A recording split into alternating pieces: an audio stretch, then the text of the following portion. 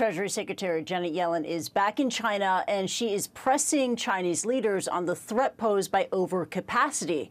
She says that China is overproducing exports like EVs, batteries, and solar panels, which distorts global markets and harms workers. Now, China, especially through state-run media, dismisses this notion. Yellen is making two stops on this visit, Guangzhou and Beijing. Today, she's in Guangzhou.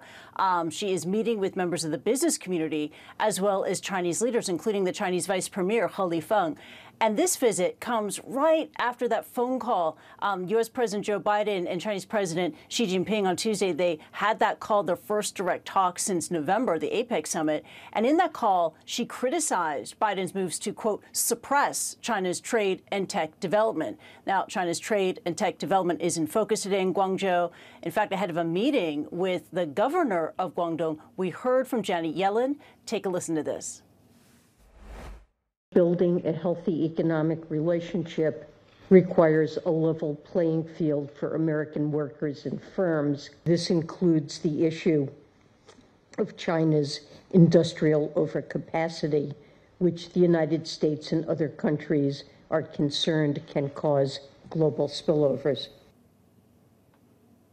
That's the key emerging word, overcapacity. Now, the Biden administration is concerned that Chinese subsidies designed to revive its weak economy, they will spark a flood of low-priced Chinese exports.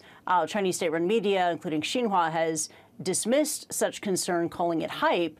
But it's important to note that the Chinese premier acknowledged that overcapacity is a problem. When he delivered, I'm talking about Li Qiang, when he delivered his March 5th work report, the National People's Congress last month, this is what he said. Let's bring it up for you. He said the foundation for China's sustained economic recovery and growth is not solid enough, as evidenced by a lack of effective demand, overcapacity in some industries. We will strengthen coordination, planning, and investment guidance for key sectors to prevent overcapacity and poor quality redundant development, unquote.